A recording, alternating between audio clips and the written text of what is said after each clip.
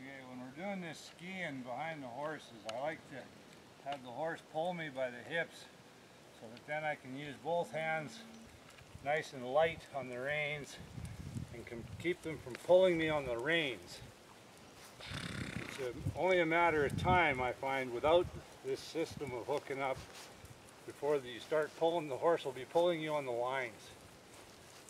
Because you slide pretty easy on the skis, and next thing you know, they're getting heavier mouthed and heavier mouthed because they're pulling you on the reins. And when they do that, the more resistance there is on that bit, the harder they pull. And it's just an upward escalation, requiring more and more force in order to steer, stop, and control your horse.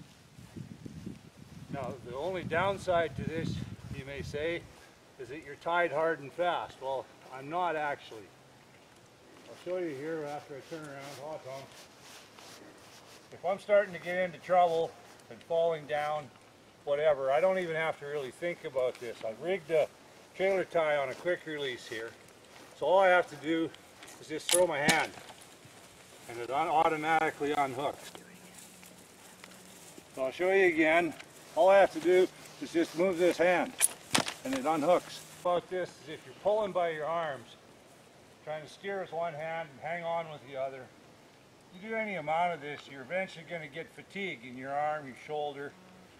You're going to stiffen up, tense up, and it makes it really hard to do a real nice job of handling your lines. Not to mention it's more tiring.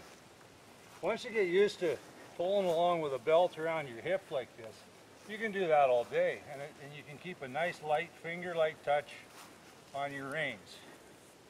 And I'll show you again how this breakaway works.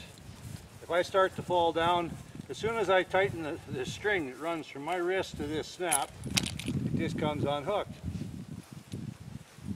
Oh.